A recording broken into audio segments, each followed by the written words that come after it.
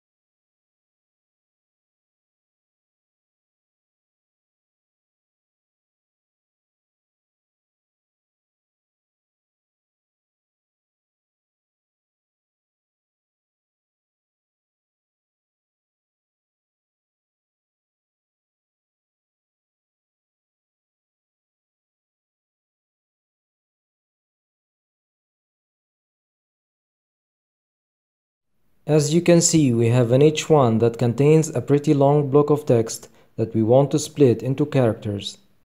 First and foremost, we need to include the library to the project, which can be done only through downloading it using npm or yarn. Then we are going to use Browserify and Watchify to create the bundle. If you don't know what is Browserify, make sure to check out my Browserify tutorial.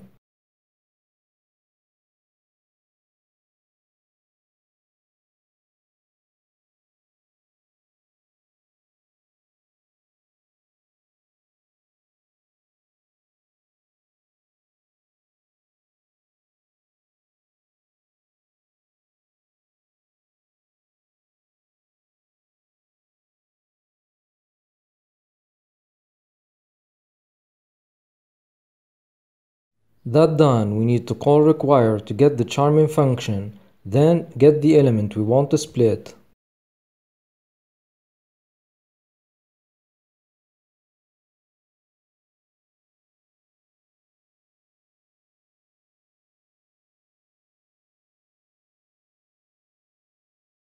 Now all we need to do is to call the charming function and pass in the element as a parameter, and that's it.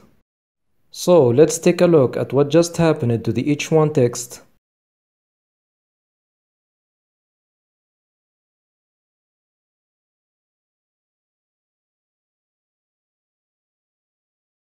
The charming function takes another optional parameter, which is the configuration object. The first property we are going to see is the TagName property. As you can see, Charming.js splits the text and wraps every single character in a span tag by default. We can set the wrapper to be any other HTML element instead of span using the TagName property and setting the wanted element's name as a value.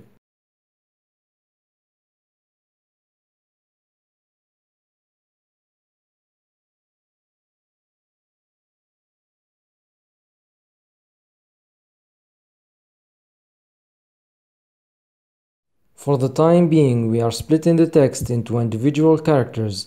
Furthermore, we can also split the string into individual words instead, based on a certain delimiter or separator. We can do that by using the split function, which takes a delimiter as a parameter and it returns the transformed string after the separation of words wrapped into a set of spans or any other wrapping element chosen by the TagName property.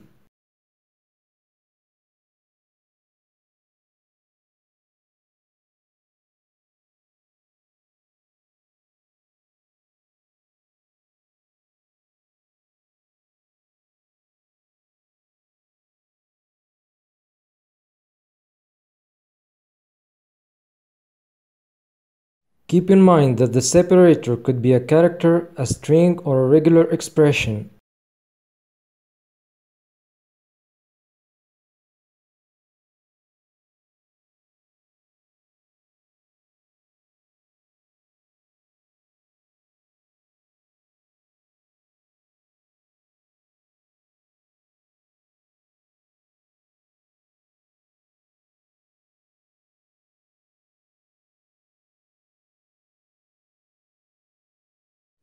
Finally, Charming.js adds a class to each sub-element, whether it's a character or a word.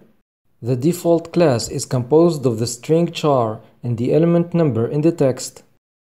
That said, we can customize these classes using the setClassName property, which is a function that takes two parameters. The first parameter of setClassName is the index of the element, and the second one is the value of the element. So we can combine both of these parameters to create custom class names.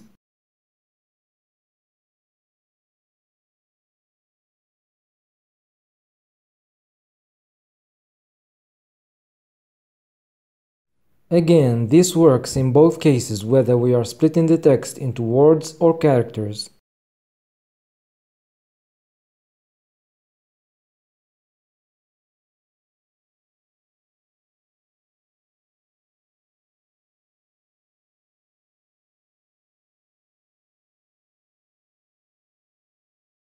Now I'll leave you with the creation of the fade-in text effect, so make sure to subscribe to not miss any of my future tutorials, and I will see you in the next one.